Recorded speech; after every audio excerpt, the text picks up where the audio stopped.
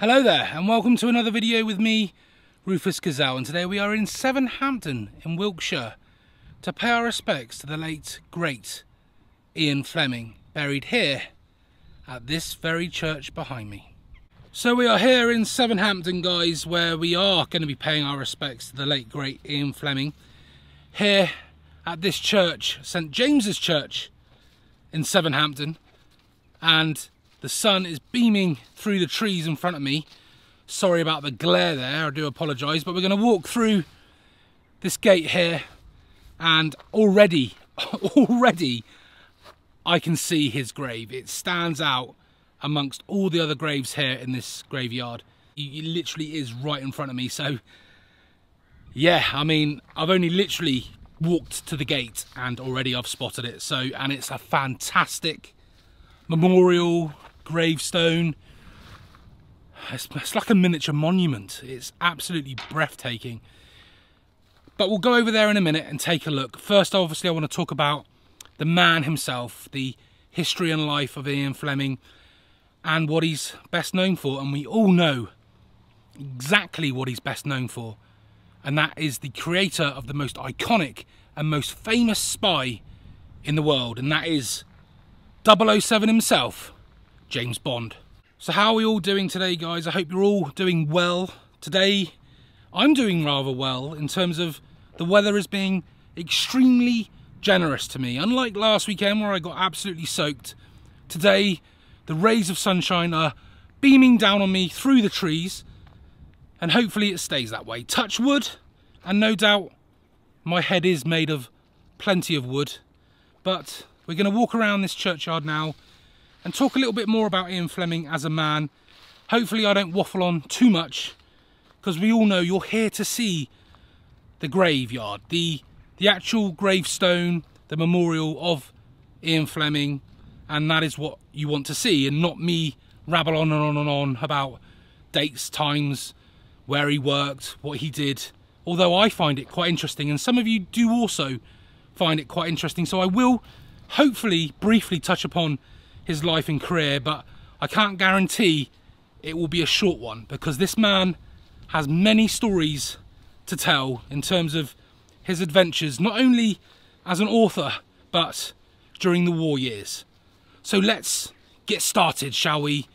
This is the grave of Ian Fleming here at Sevenhampton in Wiltshire, and yes, it's so peaceful with these lovely surrounding fields surrounding St James's Church right behind me.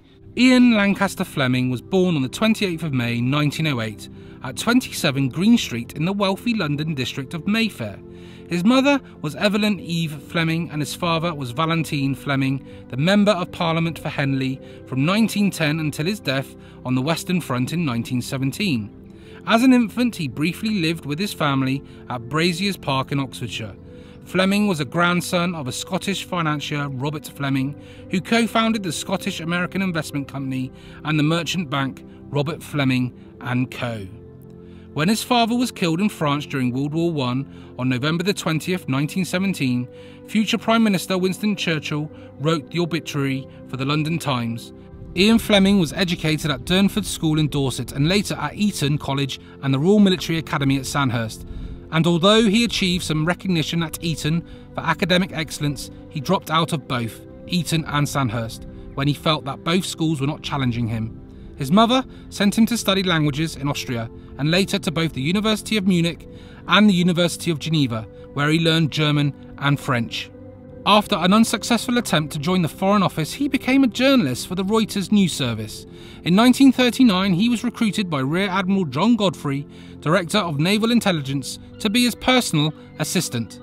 Admiral Godfrey put Fleming in charge of Operation Goldeneye between 1941 and 1942. Goldeneye was a plan to maintain an intelligence framework in Spain in the event of a German takeover of that territory.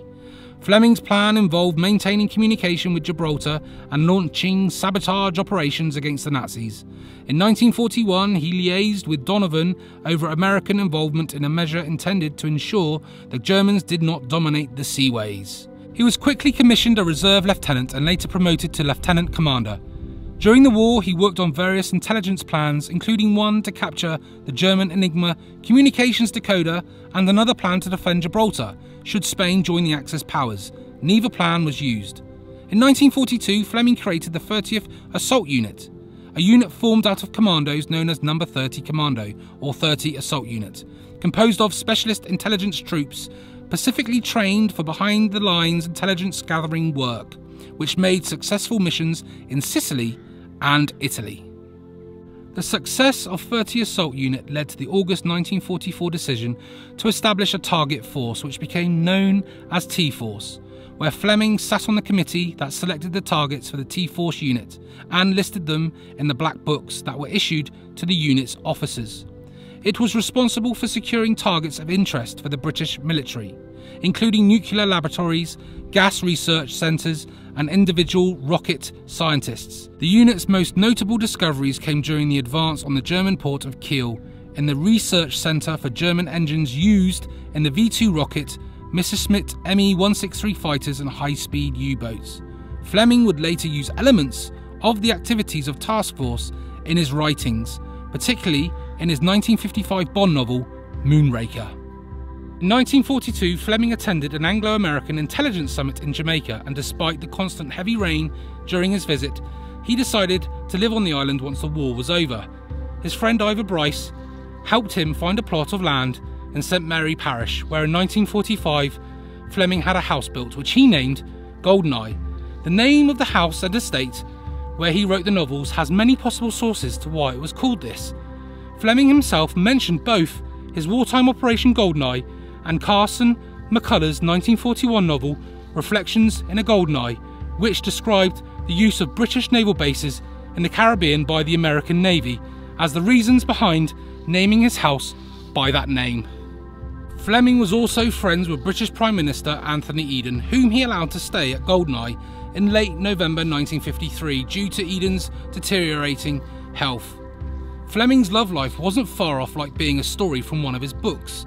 Anne Charteris had divorced her husband, the 2nd Viscount Rothermere, because of an affair with the author Ian Fleming, and after the war he married her, Anne Geraldine Mary Fleming, and they had one child, a son, Caspar Robert Fleming, in 1952.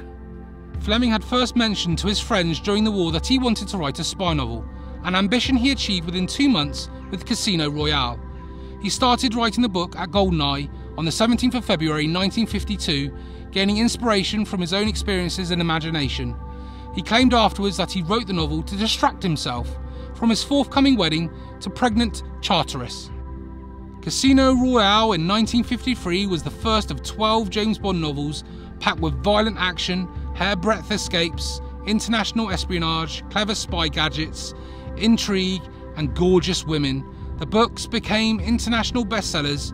The Bond books gained wide popularity in the United States after the newly elected President John F. Kennedy named a Bond novel on his list of favourite books in 1961. The novel centres on the exploits of James Bond, an officer in the Secret Intelligence Service, commonly known as MI6. Bond is also known by his code number 007 and was a commander in the Royal Naval Reserve. Fleming took the name for his character from that of an American ornithologist, James Bond, an expert on the Caribbean birds and author of the definitive field guide, Birds of the West Indies. Fleming himself, a keen bird watcher, had a copy of Bond's guide and later told the ornithologist's wife that this brief, unromantic Anglo-Saxon and yet very masculine name was just what I needed, and so a second Bond was born. Many of the names used in the Bond works came from people Fleming knew. Scaramanga, the principal villain in The Man with the Golden Gun, was named after a fellow Eton schoolboy with whom Fleming fought. Goldfinger, from the infamous novel, was named after British architect Erno Goldfinger, whose work Fleming adored. Sir Hugo Drax, the antagonist of Moonraker, was named after Fleming's acquaintance Admiral Sir Reginald Drax. For the first 5 books, Casino Royale, Live and Let Die, Moonraker, Diamonds Are Forever and From Russia with Love, Fleming received broadly positive reviews, but sadly a few of the books that followed did not fare as well, getting extremely harsh criticism, like the novel Dr. No. Paul Johnson of the New Statesman saw no positives in Dr. No and said Mr. Fleming has no writing skills, the construction of the book is chaotic, and entire incidents and situations are inserted and then forgotten in a haphazard manner. Fleming's books had always sold well, but in 1961 sales increased dramatically. On the 17th of March 1961, 4 years after its publication and 3 years after the heavy criticism of Dr. No, an article in Life listed From Russia with Love as one of US President John F. Kennedy's 10 favourite books. Kennedy and Fleming had previously met in Washington. This accolade and the associated publicity led to a surge in sales that made Fleming the biggest selling crime writer in the US. Fleming considered From Russia with Love to be his best novel. He said, "The great thing is that each one of my books seems to have been a favourite with one or another section of the public, and none has yet been completely damned." In June 1961, Fleming sold a 6-month option on the film rights to his published and future James Bond novels and short stories to Harry Saltzman. Saltzman formed the production vehicle Eon Productions along with Albert R. Cubby Broccoli, and after an extensive search they hired Sean Connery on a 6-film deal, later reduced to 5, beginning with Dr. No in 1962. In January 1964, Fleming went to Goldeneye for what proved to be his last holiday and wrote the first draft of The Man with the Golden Gun. He was dissatisfied with it and wrote to William Plomer, the copy editor for his novels, asking for it to be rewritten. Fleming became increasingly unhappy with the book and considered rewriting it, but was dissuaded by Plomer, who considered it viable for publication. Also in 1964, after reading the book Peter Rabbit, which he declared as a terrible children's book by one of his literary friends, they challenged him to do better, and Fleming wrote the children's novel Chitty Chitty Bang Bang about an old racing car that could fly, which he published in October 1964, 2 months after his death. It was later made into a successful movie of the same title in 1968, starring Dick Van Dyke and Sally Ann Howes. Fleming was a heavy smoker and drinker throughout his adult life and suffered from heart disease. In 1961, aged 53, he suffered a heart attack and struggled to recuperate. On the 11th of August 1964, while staying at a hotel in Canterbury, Fleming went to the Royal St George's Golf Club for lunch and later dined at his hotel with friends. The day had been tiring for him, and he collapsed with another heart attack shortly after the meal. Fleming died aged 56 at Kent and Canterbury Hospital in the early morning of the 12th of August 1964, his son's Caspar's 12th birthday. His last recorded words were an apology to the ambulance drivers for having inconvenienced them, saying, "I am sorry to trouble you chaps. I don't know how you get along so fast with the traffic on the roads these days." Fleming was buried in a churchyard at Sevenhampton near Swindon, where we are today. His will was proved on the 4th of November with his estate valued at £302,000, equivalent to £6.5 million in 2021.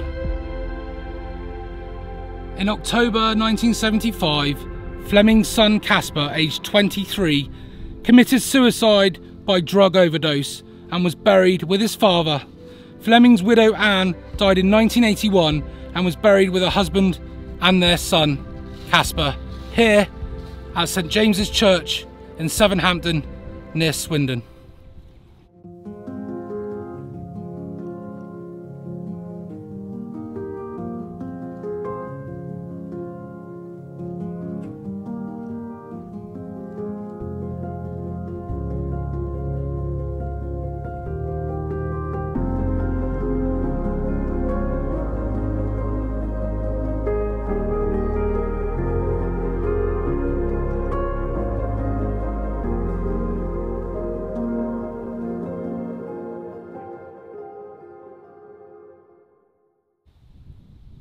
So here it is, the final resting place of Ian Fleming, here in Sevenhampton at St James's Church, and it's right in front of us. And as you've seen from that little video before this, you can't miss it. It's absolutely beautiful, like a small monument to this great man. And there's some Latin written around the top edge of this plaque, which I'm going to try and read to you in a minute. But please don't slate me, because I might most probably pronounce it wrong, very wrong indeed. So I'll try, that's all I can do. Right, so let's see if we can pronounce this Latin around this top edge. I'm no expert, like I've said already, so let's just see how we get on. So I think it says Omnia perfunctus vitae premier Marses. I'm not too sure, but it says in memoriam of Ian Fleming, and then down here, born the 28th of May 1908, died the 12th of August 1964. And I believe the Latin actually translates to, having enjoyed all of life's prizes, you now decay. And round here we have his dearest son Caspar Robert Fleming, who sadly took his own life in 1975. And then engraved in this lovely plaque, you can just see the words there. It says, to cease upon the midnight with no pain. I don't know if you can just see that at the bottom. It's engraved into this beautiful, beautiful plaque here. And then round here we have Ian Fleming's wife and Caspar's beloved mother, Anne Geraldine Mary Fleming, born 1913 to 1981. And then engraved around the top edge, there is no one like her, none. There we go. What a beautiful plaque, and I'm glad they're all buried together here at St James's Church here in Sevenhampton.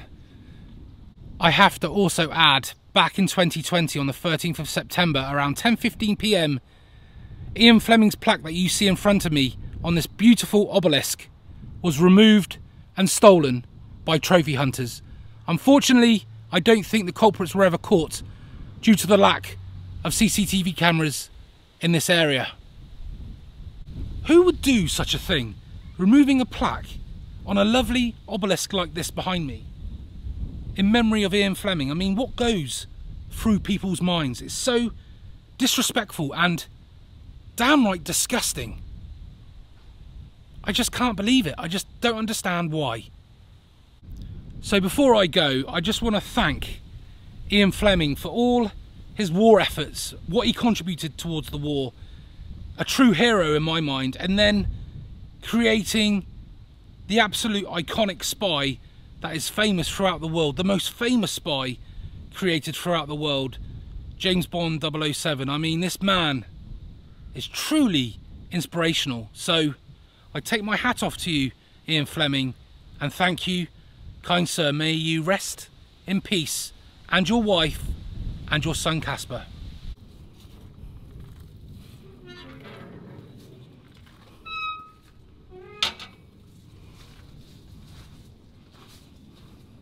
Before I go, I just want to ask you a question, just like I did in my last video. I want to know who your favourite Bond is. Sean Connery, George Lazenby, Roger Moore, Timothy Dalton, Pierce Brosnan, or Daniel Craig? Who is your favourite? Also, what is your favourite Bond film? And last but not least, which Bond song is your favourite? There's plenty out there, but please don't say Die Another Day by Madonna or Sam Smith's Writing on the Wall. They really were shocking. But there will be plenty of opinions out there, like Adele and Skyfall. But mine is Roger Moore. I grew up with Roger Moore. He is my favourite Bond. My favourite Bond film is The Spy Who Loved Me. It ticked all the boxes. The underwater Lotus, the gadgets, the iconic villain Jaws, the settings in Cairo and in Egypt. It had everything. The submarines. Man, you can't ask for more. And the song, Carly Simon's Nobody Does It Better, that has to be the best Bond song ever, in my opinion. But I may be wrong. You guys may think that Sean Connery is the best Bond ever, and that Goldfinger is the best Bond film ever. We all have our different opinions, and I can't wait to hear yours in the comments box below. So let's get out there and have a debate, shall we? So to that end, guys, it has unfortunately cometh the end. All I ask you to do is go and give this video a thumbs up. Go and subscribe if you haven't done already. Hit the notification bell for all future notifications on all my videos, and I appreciate everybody that has returned or newly subscribed, and I will see you all in the next video. Vlog over.